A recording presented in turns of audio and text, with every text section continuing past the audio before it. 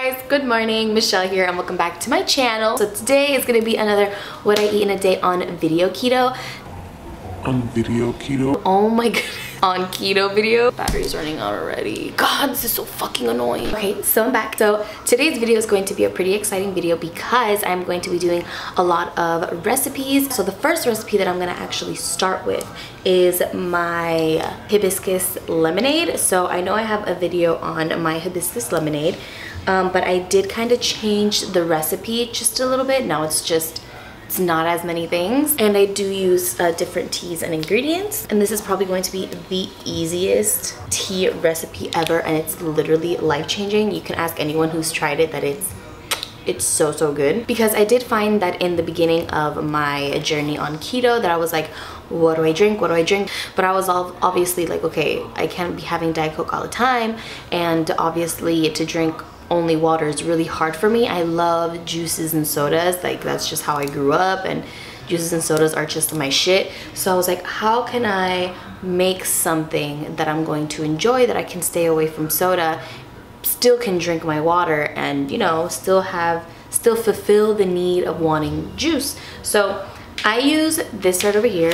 It's huge, and I found this at Walmart. It was on sale for about like $3, and I use this because you're gonna need it. You're gonna need a big one. My mom thought it was crazy when she saw it in the fridge, but we would make a batch literally every other day because everyone in the house would drink it, and I'm the only person on keto, and everyone was drinking this sugar-free hibiscus lemonade.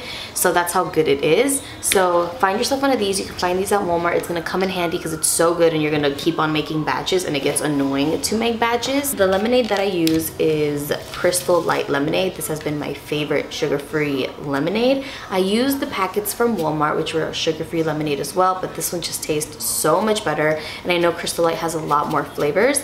But yeah, and for the tea, I'm going to be making a hibiscus lemonade. So I use this hibiscus tea, and this is the box that I use, this one over here. This is what we're gonna start with in the morning.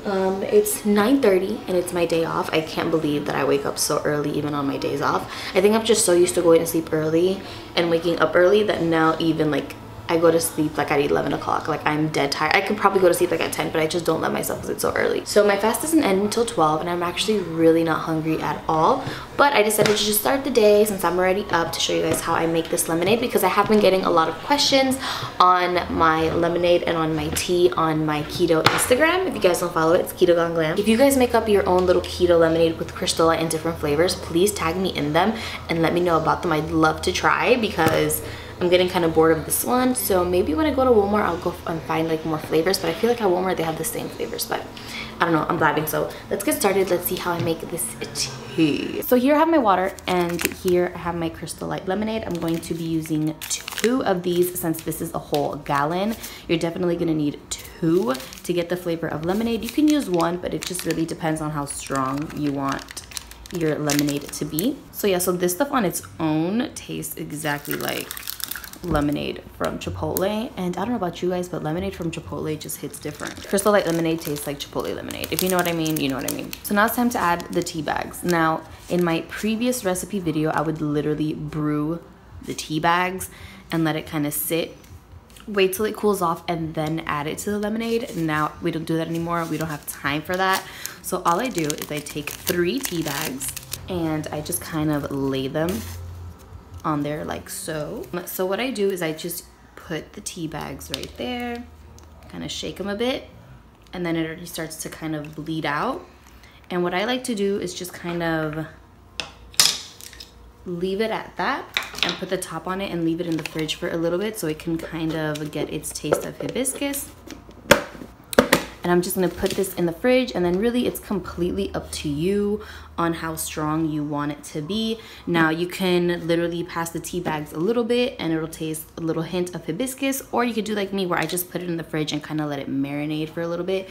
So when I have the tea later, it's a perfect hibiscus lemonade. So yeah, here is my lemonade. I'm just gonna kind of let it brew, kind of marinate a little inside the fridge, but look at this. This is literally the size of my head. So now I'm going to do another recipe of mine. You guys have been asking for this and really excited for this, and these are my 2 sauces. So this one over here is my garlic cilantro sauce, and this one is my sweet and spicy mayo. And these have been so so delicious and so good on basically anything that I eat, especially the sweet and spicy. Oh my goodness, I can't even tell you. I literally put this on everything, and the garlic cilantro, like, garlic cilantro is a staple anywhere you go. Any restaurant you go and you see there's garlic cilantro sauce, you know for a fact that's the first one you go to. So I'm gonna show you guys how I make it. I'm not gonna necessarily tell you measurements because I'm making it enough to put in these, and I'm not really good at measuring. When it comes to these sauces, it's more on your taste buds, on if, let's say, on the sweet and spicy, you like it more spicy or you like it more sweet, or in the garlic cilantro if you want it more cilantro-y or more garlicky. I'm just gonna kind of show you how I do it and the things that I use, so then you can make it at home kind of like how you like it, to your own feel, to your own taste. So if you're expecting measurements, it's not happening for me. I'm gonna be so realistic with you guys, but I am gonna show you what I use and how I make it. We're just gonna get started. I think I'm gonna get started with my sweet and spicy mayo because this one is my baby and it's so good. It's literally like gold in a tube. Okay, so here are the ingredients that you are going to need for the sweet and spicy mayo. Super simple. So I just have some chili garlic sauce, some sriracha sauce, and mayonnaise, and this is the star of the show. So this is Smucker's sugar-free red raspberry preserves. So this is the stuff that's gonna make your sauce sweet. So as you can see over here, these are the macros. So for 1 tablespoon, it's 5 carbs and 3 fiber. So 2 carbs for 1 tablespoon. So as far as the sugar-free preserves, I usually use a tablespoon to 2 tablespoons, and I find that to be enough. Again, I'm making this entire bottle and I only use like little bits of it. So I don't really measure it out, but this is the only thing that's really high in carb, but a tablespoon is about 2. So 2 tablespoons is 4 net carbs, and I think that's enough for this whole bottle, is more than enough. So over here, this is what it looks like. I'm just gonna use my magic bullet, or you can use another type of bullet, or I also use a food processor too. Whatever works for you, whatever you really have. And I'm just gonna put that in. And here is our first batch. So this is my sweet and spicy mayo. So if you wanna make it sweeter, you can add more of the sugar-free jam or preserves. If you want it spicier, you can just add more chili sauce and sriracha. Shake it up, super good. So now it's time to move to the garlic cilantro one. Now this one's a little trickier because it's more ingredients, and I like to do the dry ingredients first and then the liquid ingredients. This one you could just mix all together in the blender and that's it.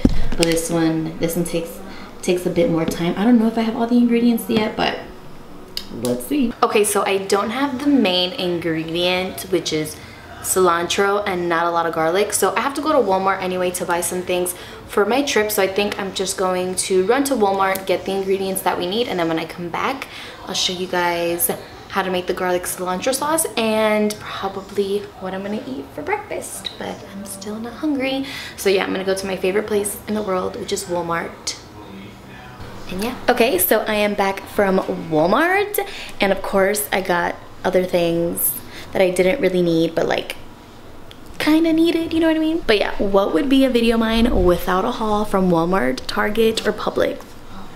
I don't know, it just wouldn't be me, but this is what I got. So to start off, I got some goodies for EDC. So these are actually face gems, you guys. Look how much fucking face gems this is. Look at this. So I got 2 and they were $3 each, and these are adhesive gemstones that you can like put on your face or anywhere really. And when it comes to like festival makeup, since EDC is 3 days, it's 3 completely different looks, and I always plan one thing but then I end up doing something completely different. So just getting all these different colors, and this just gives me variety to kind of do whatever I'm feeling that day. So I got in rainbow and like this, and it also, usually I get like the packs where it's all like chunky in there and then I pick it up, but this just makes my life so much easier. And the rainbow one, and then I also got these adhesives as well in red, silver, and pink, since one day I'm doing an all red kind of day. I also got some glitter. I have the same exact glitter, but the packets are open. So I just wanted to get this just to kind of put in my bag, so then I use over there in Vegas, and then when I'm done I can just throw it away and keep the ones that I have at home. So this is gonna stay closed until we're in Vegas. And also another important thing I got for Vegas is these insoles. These are double airfoam foam insoles, and these are literally $2 at Walmart, and you have to cut them out to your size. And ladies, if you wear platforms like I do to festivals or really for anything and you want to use insoles, you really don't have to like, oh, someone's calling me. My man is calling me, but he can wait. I know insoles can be so expensive, and then when you actually put them on, they're really uncomfortable. These are super comfortable. They do look cheapy, but they're good as fuck, I promise. But yeah, they're $2 and it's 1 pair. So I got these for my new boots that I got for my new platforms. My other platforms don't really need it as much. I have 3 platforms. Can you guys believe I'm wearing 3 different platforms each day? I'm crazy, I know, but anything for the look, you know what I mean? You guys are gonna be shook. But yeah, so I was missing that. And then for the boots that I got this for, I got these pads for, what is that word? And the ball of your foot, there you go. So I got these for the ball of my feet since the platforms that I'm wearing are a little higher than my other ones. Usually my platforms kind of go like this, but these are like this. So I know I'm gonna be on my heels a lot. So I got these $5 at Walmart. So you can literally put it on your toe. And then this on top of my socks and I should be Gucci. Then I got some glitters and some string to make some candy. Now, I'm not this super huge candy kid anymore like I used to be back in the day in my rave days, but I do still like to make some so I can have and trade with the people that I meet. And then another festival too for me are these Summer's Eve's cleansing cloths. These are the mini ones to go because porta potties are disgusting, and especially if you're dancing around in little skimpy outfits, you want to keep yourself fresh. You cannot be smelling, and I like to get the big box just because I like to share when we're out there having a good time. And then I also got this to put in my car because since I work on the beach, it always smells like outside of my car. I got this Taco Bell seasoning to put in my ground beef. You guys know I love my ground beef, and this is super, super delicious. It definitely makes a difference. And I got some Quest chips. These are the nacho cheese ones. And I got these, again, this is all from Walmart. So I got these because we're getting Chipotle today. And I love to have these with my Chipotle bowl. I got the cilantro that I need to make the garlic cilantro sauce. That's why I went to Walmart in the first place. And then I got this hot dog chili sauce, which is delicious to put on your hot dogs to make homemade keto homemade chili cheese dogs. Super delicious. And then I got some black bean and corn salsa. I know black beans or corn is not keto at all, but this is just mixed in a salsa, and it's about a carb per tablespoon, which I thought was not bad at all. Any other salsa really they have, even without black beans or corn, was just about the same macros. So I definitely want to give this a try. It looks absolutely delicious.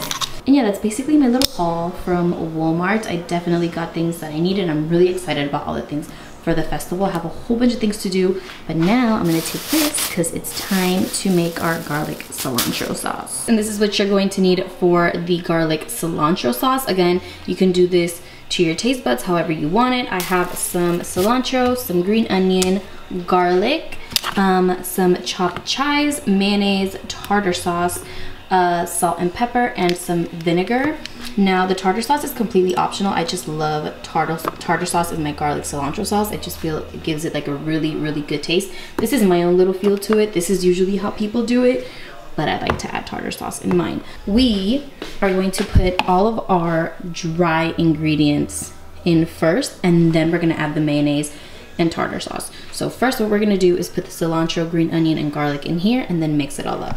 Okay, so in here we have our green onion, our chopped chives, and cilantro. And in here, to make sure everything blends well, I'm just gonna add a little bit of avocado oil.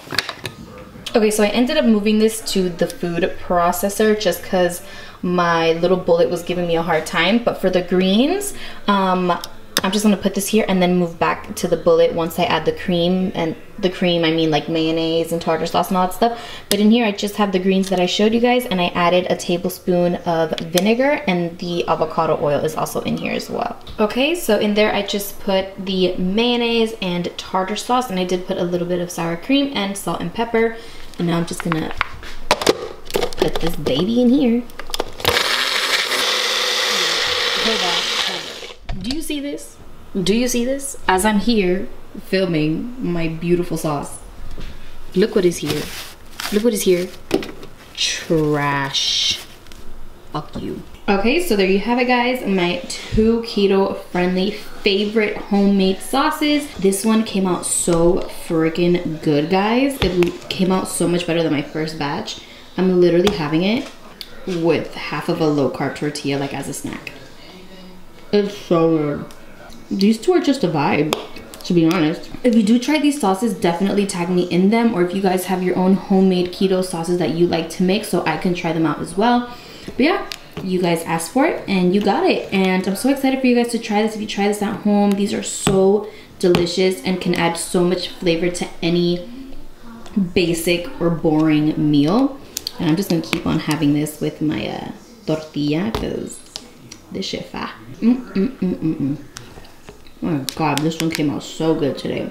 Okay, so now for my first meal of the day, I'm making kind of like a breakfast cheese tostada. So in here, I'm making a cheese tostada. So in here, I did a mix of the zesty ranch cheese from Taco Bell and the breakfast fiesta that I got also at Publix. I got both of these on Publix. They were actually on sale. So I tried them yesterday with a salad. They were really, really good. I melted it on top of chicken. So I would definitely buy again. I know they have other flavors as well. So I'm just making like a little cheese tostada thing here. And then here I'm just gonna make some scrambled eggs that I'm going to put right on top. So here is my little cheese tostada.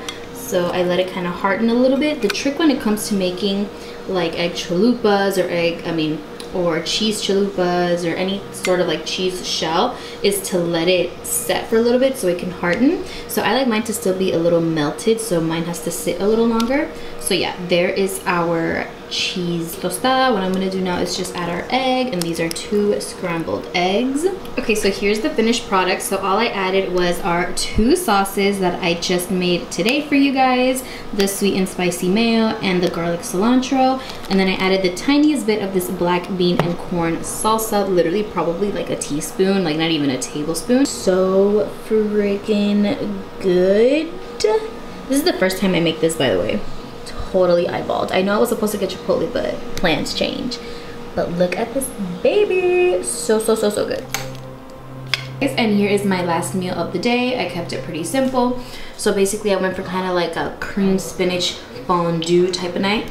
So over here I just have some boneless chicken breast that I just pan fried, and I added some Hooters wing sauce. Now I have always been a huge fan of Hooters since I was a little girl, and when I found this, I actually found this at Publix. They have it in mild and hot. I definitely picked it up, and the macros are pretty good. So this is obviously definitely a dirty keto, guys, but it's 80 calories for 2 tablespoons, and 2 tablespoons is 1 carb, like 1 net carb for 2, and 1 is enough. This stuff is really like potent. Like with 1 is more than enough. So I literally use about a tablespoon in my chicken, and it tastes just like Hooters wings, like boneless wings. It's so good. If you guys like wings and Hooters as much as I do, you should definitely pick this up.